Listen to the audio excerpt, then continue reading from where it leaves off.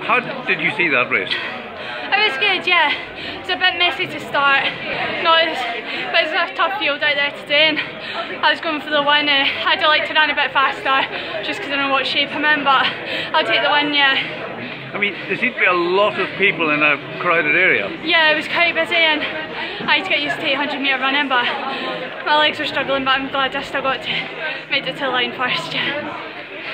Did you feel pressure on you because of what you've been doing in the previous races? Not at all. Every race I just come out to do my best and focus on myself and run the race, so I kind of forget about the races that I've done before and just try and move on to the next one. I mean, to me you seem to be in control all the way.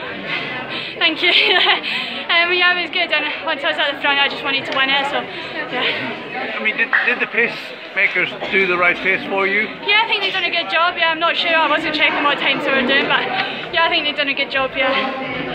And what is next for you? Just back into heavy blocker training and get ready for the summer.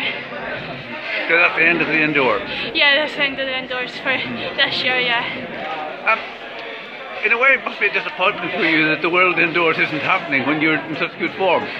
Yeah, it's disappointing, but I know why, and there's a good reason why, and I just get my head down and focus on trying to qualify for Tokyo.